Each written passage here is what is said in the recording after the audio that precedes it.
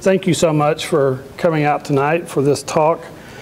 Before I get into the meat of the material, I'd like to recognize and introduce my very special guest, my nephew, Charles B. Wilkerson III, who is fresh from the wars of Texas politics with the bruises and scars to prove it. And he's also, as someone mentioned, he may be here to fact check me as well, so we'll see how that goes. I want to start by just briefly mentioning American politics, because in spite of what you heard, Texas is actually part of the United States of America. And while its relationship with the rest of the country has been touchy at times, there is a relationship there.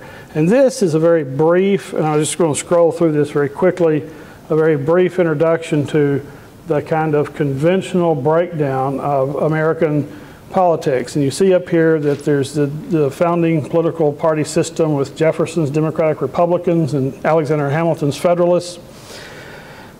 And essentially, at the very beginning, the Jeffersonians believed that job one of the federal government was to serve the interests of their constituency, which is essentially consisted of leave us alone, because they represented people who needed, in order to prosper, they needed X number of hours of sunshine per month and X number of inches of rain per year, and there wasn't much the federal government could do to help them with that.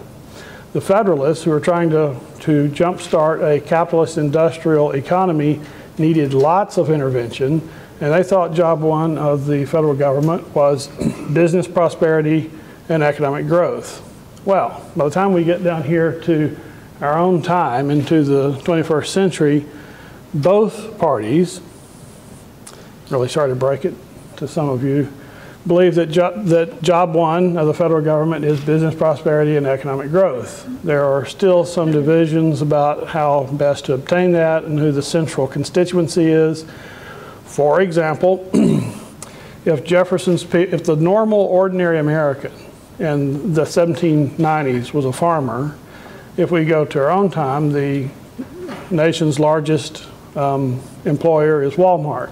So where farmers might have needed government to leave them alone, maybe that Walmart employees might have a somewhat different take on what government might be able to do for them.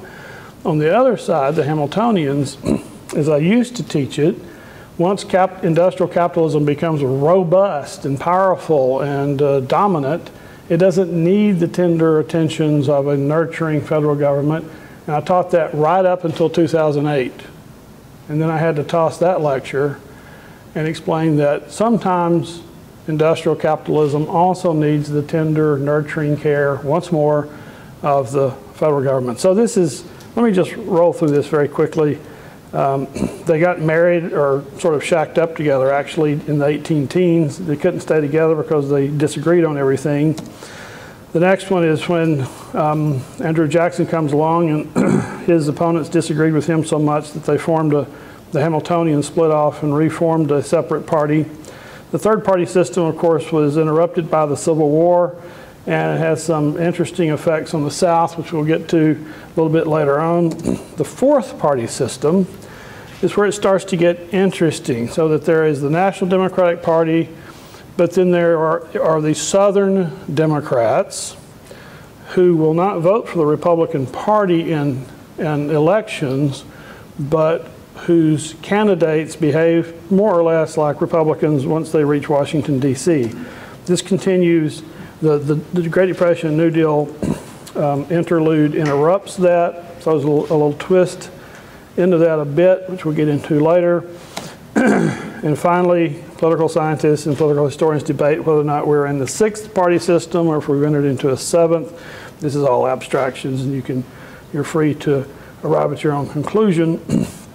But essentially what happens after the Civil Rights Movement is that the conservative Southern whites who've been voting for their reliably conservative Southern Democrats began to find it in their hearts, after the interstate highway system, the invention of air conditioning, and the influx of northern immigrants, to begin to vote for Republicans. But more about that later on. There's the whole picture once more, and I need to go back.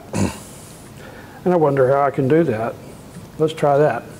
A much more simplified version of what I've been talking about is right here. So on one side, you see Jefferson's Democratic Republicans go through one name change under Jackson and Van Buren. And so that's the Democratic Party of today, the party of Andrew and Jesse Jackson.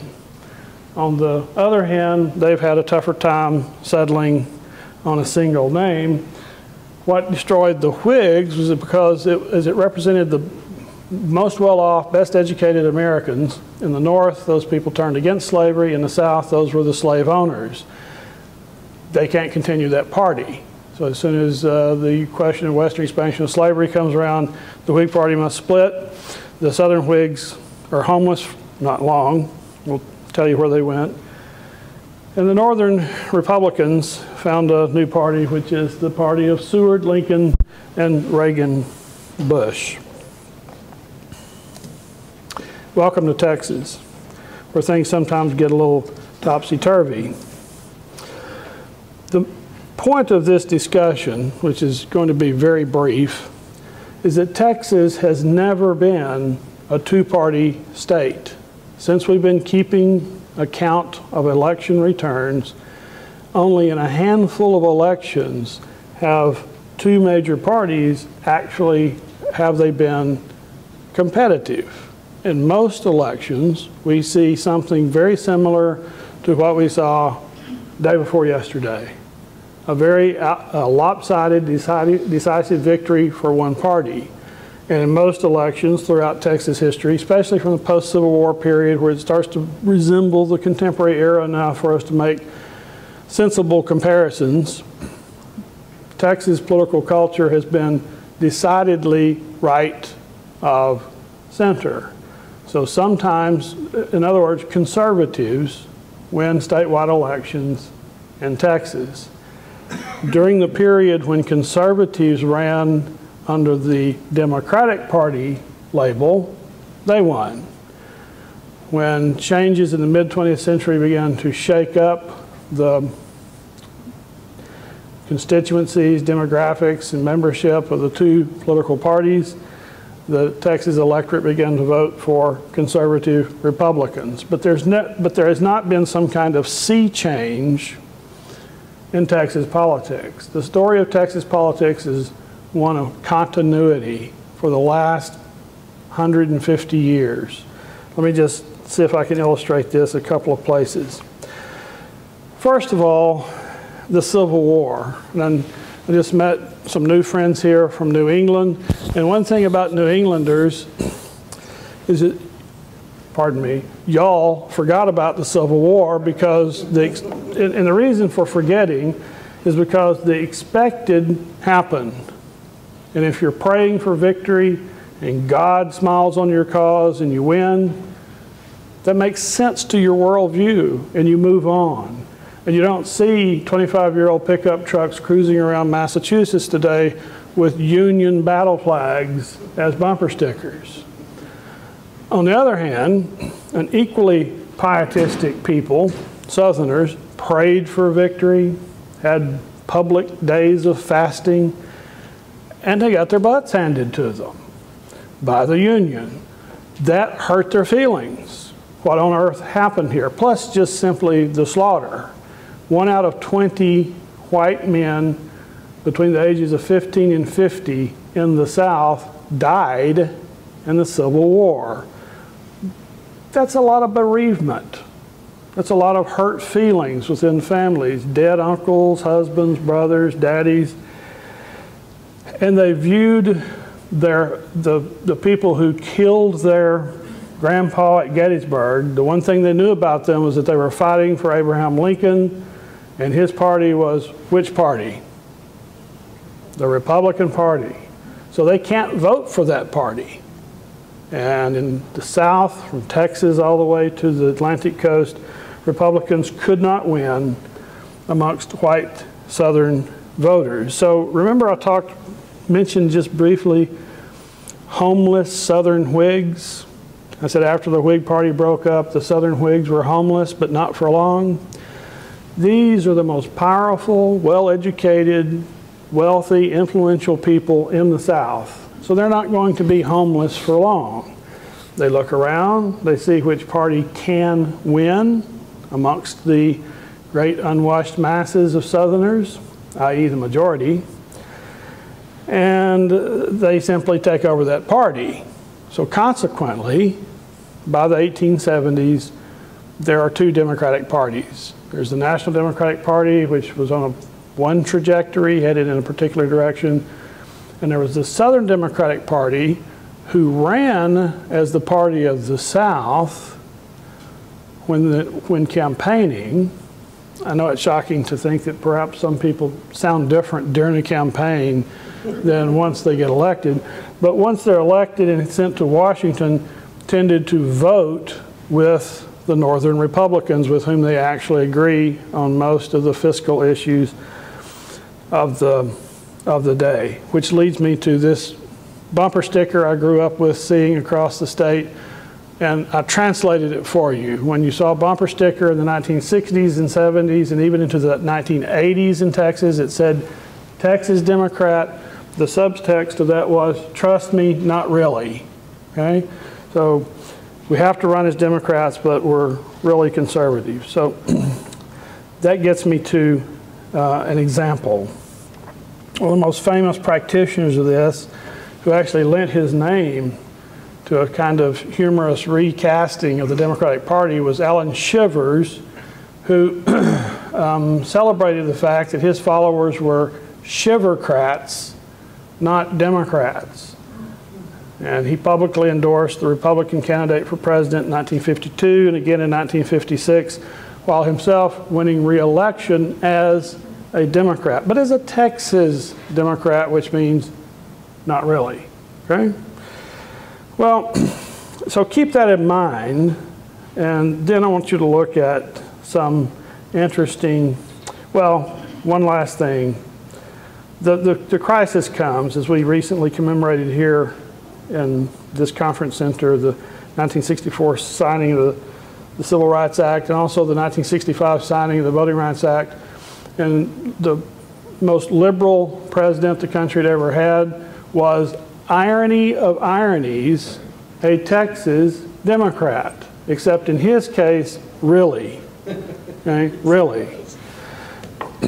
Although, as a good politician, he was not above coming back to Texas and saying things that would try to reassure his people that he's really still a good old, not really, Texas Democrat. And he said famously when he backed the civil rights movement that I have just cost the Democratic Party the white Southern vote for a generation. Well, let's see, what's it been? 3 generations almost and counting. So I think he was a little optimistic on that score. So from the 60s, from mid-60 on, when a Republican in the 1964 presidential election, the party of Lincoln, the Yankee Republicans, their presidential candidate got 90% of the white Mississippian vote. Shall I repeat that? What I'm suggesting is that's a critical election that shows formerly solid, predictable Democratic voters jumping the fence in what becomes a permanent realignment in Southern politics. It takes a while for it to shake itself out. For whatever reason, Texas was one of the last of the southern states to kind of make this transition. But from the 1970s on, we start seeing prominent Democrats beginning to publicly take off their blue jackets and put on their red jackets. Here are 4 you might know. There were lots of them, but I tried to limit it here. I'm sure you've heard, some of us at least, have heard of Phil Graham. There may be a couple here who weren't born when he left office, but you heard of Senator Graham. Was a United States congressman elected from Central Texas, running as a Democrat. And when he believed that the time had come to change his affiliation, he did so. John Connally, famously wounded in the motorcade with Kennedy in '63 in Dallas. Incidentally, what was Kennedy doing in Dallas in '63? trying to bridge this growing chasm between the Democrats in Texas and the Texas, not really, Democrats. Everything went well until they invited him to take a little ride down Elm Street. Is it too soon? You're wearing a hazmat suit. Yeah. Connally, eventually in the 70s, will switch over to the Republican Party. Rick Perry does it in the 1980s. His first runs for political office were as a Democrat.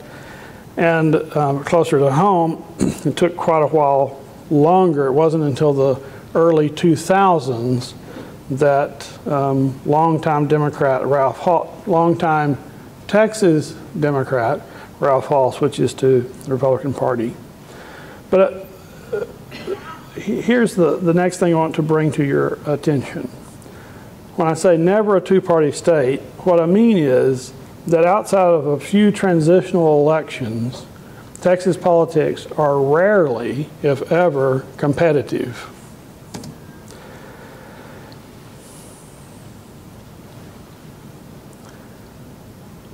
Starting in 1920, at this end you see, and I just chose representative elections because at first the gubernatorial elections are happening every 2 years, and that graph would have been really messy to look at. But here are some, I tried to do it at the decade mark until it became impossible to do so.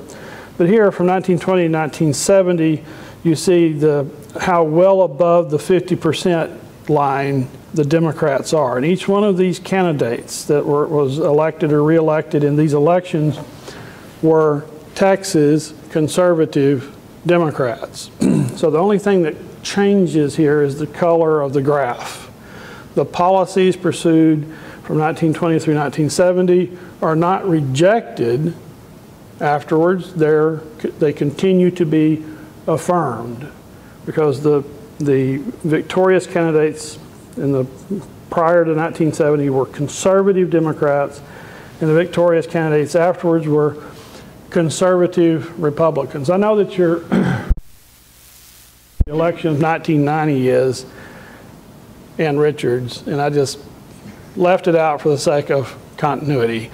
She had Clayton Williams had sense enough to shake her hand, then she probably would not have been elected in that particular election. It didn't change anything. It was during this transitional period. She sounded wonderfully country in Texas, and because she was seen as being treated in an ungentlemanly fashion by the boorish Clayton Williams, that was a unique election. It doesn't tell us anything about the trend.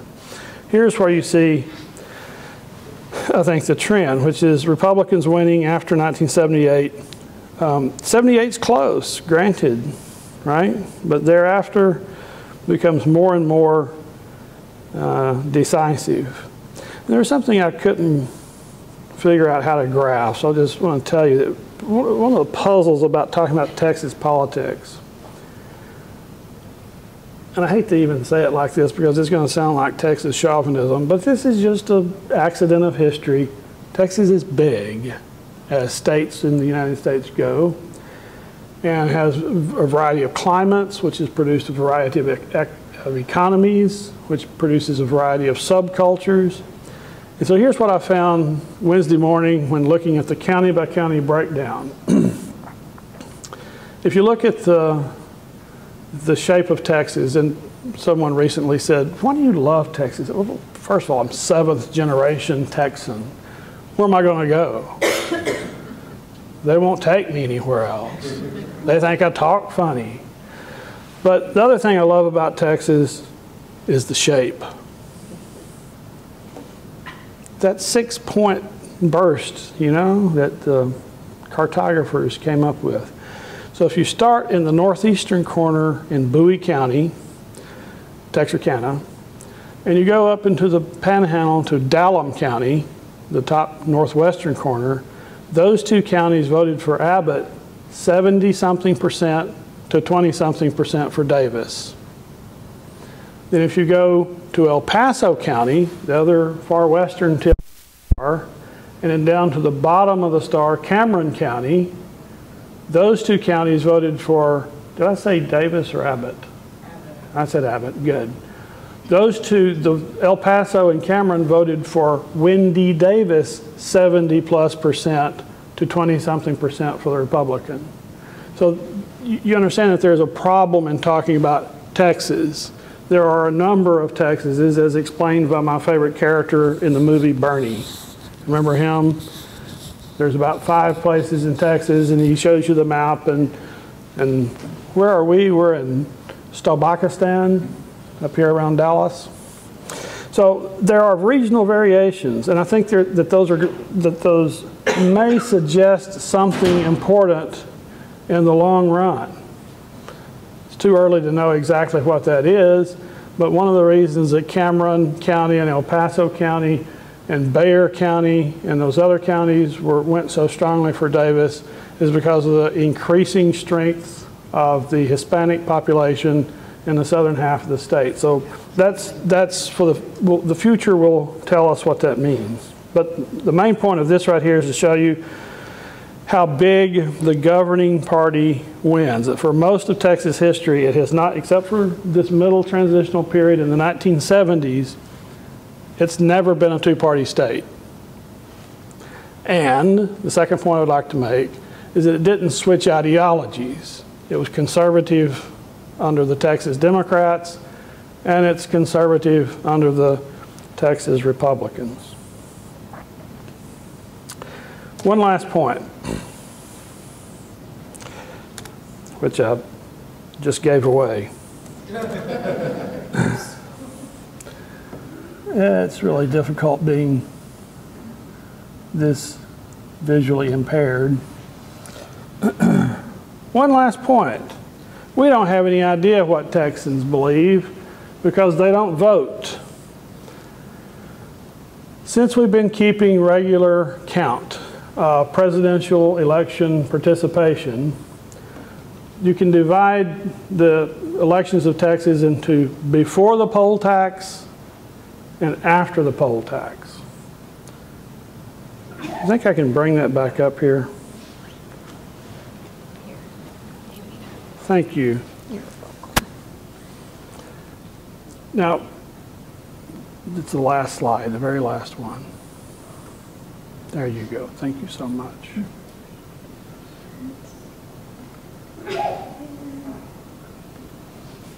Thank you. I was pretending like I knew how to use PowerPoint, but we're out in the open now. Thank you, Vernon, for recording all of this. Between 1872, when the first valid post-Civil War records were being kept, all the way up to 1900, around 2/3 of Texans voted that were able to vote. And I'm not talking about this redefinition. More recently, journalists have been talking about turnout. And don't buy that. They're inflating the numbers. By turnout, they mean the percentage of registered voters who actually voted. That's not what these pie charts reveal. This is a percentage of people eligible by law to vote. So in the first case, it's males over the age of 21, and eventually after 1920 includes women. But from 1872 to 1900, the average voter turnout in presidential election years was 2/3 of the electorate. 2/3. In 1896, almost 80% of Texans who were qualified to vote by gender and age went to the polls and voted. But there was a problem. They voted for the wrong guy. And the people who ran Texas politics said, we can't let this happen anymore. Those people, those ignorant, unwashed masses, scare the pants off of us. Let's curtail their access to the ballot. So they wrote a poll tax which said, got to pay to vote. And they managed to cut the Texas electorate in half. So from 1902 going forward, politicians only had to worry about appealing to writing policies that represented the interests of the top half of the electorate in terms of economics. What was the result? a complete inversion of voting. When the poor majority said, is it really worth the poll tax? Can I really get these if I'm the only one in my community or neighborhood who comes up with the money to vote? Will it make a difference? What developed is not apathy. There's a cartoon went around Texas newspapers recently accusing Texas voters of apathy. There is a difference between apathy, I don't care, and a long-term intergenerational culture of despair. And that's what you see here. Even after the poll tax was outlawed in 1964, laws can be changed like that. Culture's not so fast. The people who still had never seen their parents vote continued to stay away from the polls in droves. So when pundits tell us what this recent election meant, we should temper that with this additional knowledge. We have no idea what Texans believe or want or wish from government because they don't vote. And they haven't voted for 100 years. And the best year, 1992, was 48%. But we have seen participation levels as low as 20s, 30s. A good year is 48%. But you see the difference, don't you? That's still the top half, which may explain something about the other graphs that I've been showing you up until this time. Thank you again for rescuing the slides. That's my prepared remarks, as if. I would really like to take questions and answer heckling from the floor.